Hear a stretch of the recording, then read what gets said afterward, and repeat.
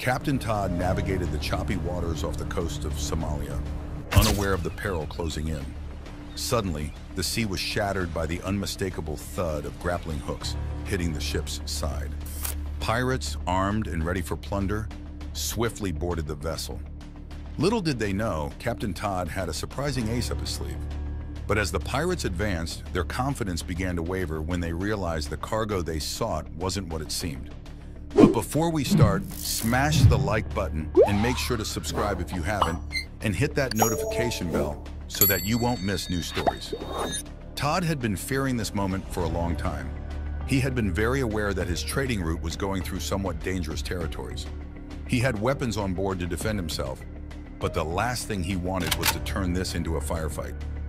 Time was ticking away as the men were getting ever closer to the edge of his container ship. Todd had to think quickly now and make a decision. Suddenly, he felt a surge of confidence. He quickly grabbed the microphone and shouted a message over the intercom of the ship. He demanded that every person of the crew come to the cafeteria below deck. He also informed them that pirates were coming on board.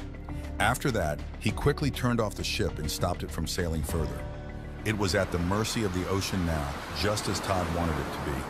While all the crew members were following Captain Todd's orders and heading to the cafeteria, the pirates made their way on board the container ship. They did not look all too organized, but by how they had managed to get to the boat undetected, you could conclude that they had done this before. The pirates, under the leadership of Captain Jack, as he called himself, quickly came up with a plan.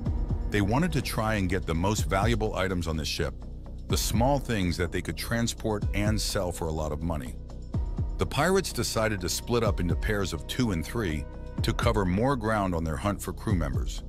It seemed like a fine plan, but what the pirates did not know was that Captain Todd had been watching them ever since they got on the boat.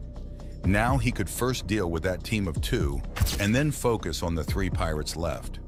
But he first had to make sure everything was ready. Todd had radioed to 2 of his second-in-commands to lock all the other crew members in the cafeteria and then come to the control room to meet him. These pirates were not going to know what hit them. The men quickly left the room to set up their trap. The 2 pirates walking the deck of the ship were getting more and more unsure by the minute. They were also confused as to why Captain Jack had ordered them to go together. Both of them were very new to this line of work and had never been on a ship anywhere close to this size before. In the ship's control room, Captain Todd and his second-in-command, a veteran sailor named Harris, swiftly sketched out a plan, their eyes darting over the ship's blueprint spread across the table. They decided to exploit the ship's intricate layout, setting up a trap in the cargo hold where a faint clattering sound, subtly amplified, could attract the unsuspecting pirates outside. The 2 nervous pirates, Ahmed and Yusuf, their AK-47 SL clutched tightly, crept towards the sound, mistaking the clattering for hidden crew members. Their eyes widened in disbelief at the sight of shiny new smartphones, a stark contrast to the rustic weapons in their hands. Greed momentarily overcame their caution as they forgot their initial mission, mesmerized by the glistening gadgets that promised a fortune far beyond their wildest dreams. Hidden from view, Todd and his team, hearts pounding, watched the pirates through a small gap. The lure of the smartphones proved too strong for Ahmed and Yusuf, who in a state of near delirium, began stuffing their pockets with devices, their minds clouded by visions of wealth.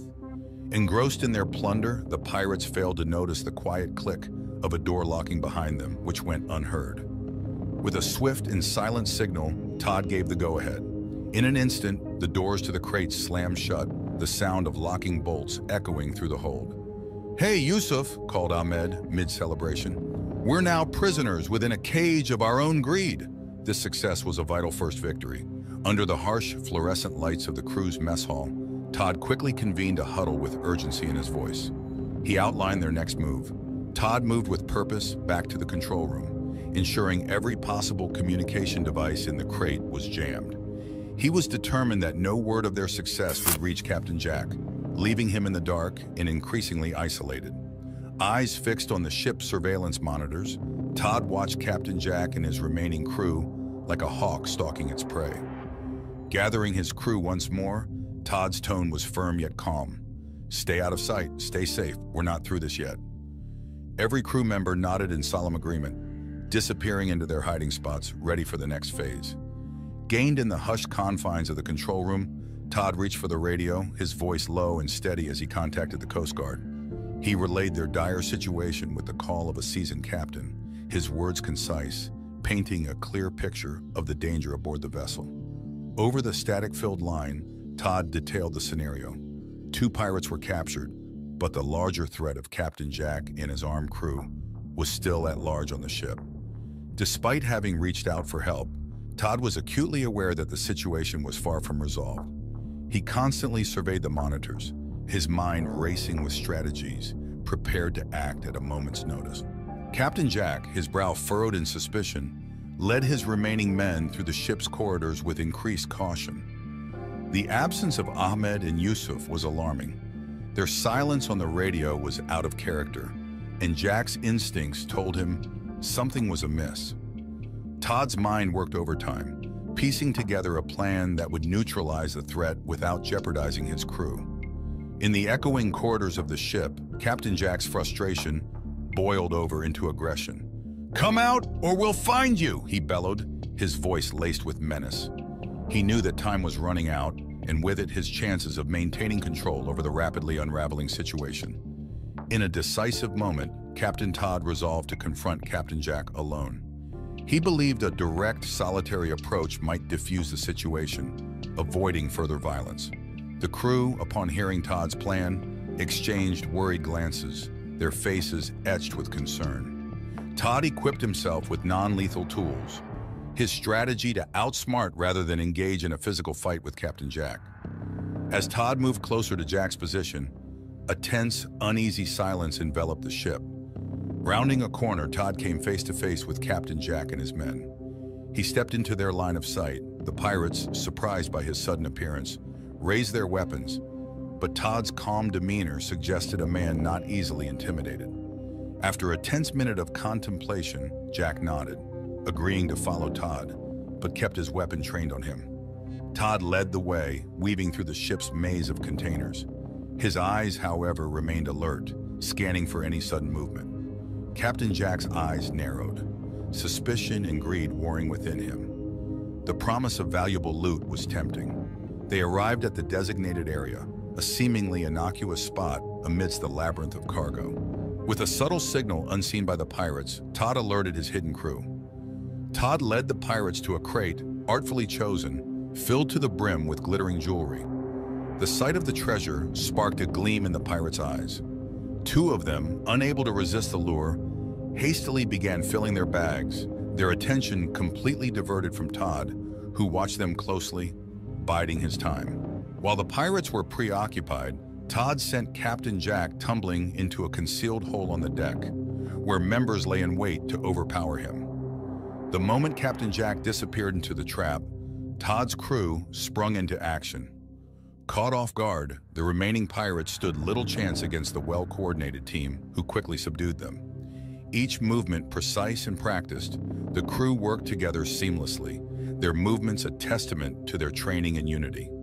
In a matter of moments, they had the remaining pirate under control, his arms secured firmly behind his back.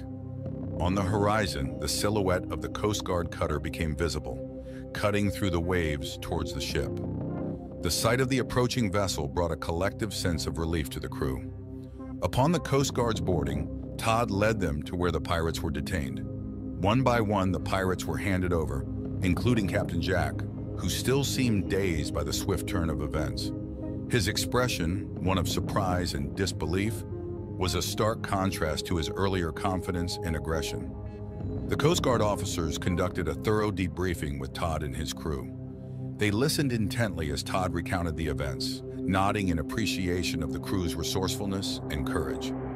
Their words of gratitude echoed through the ship, acknowledging the crew's bravery and the critical role they played in averting a potential disaster.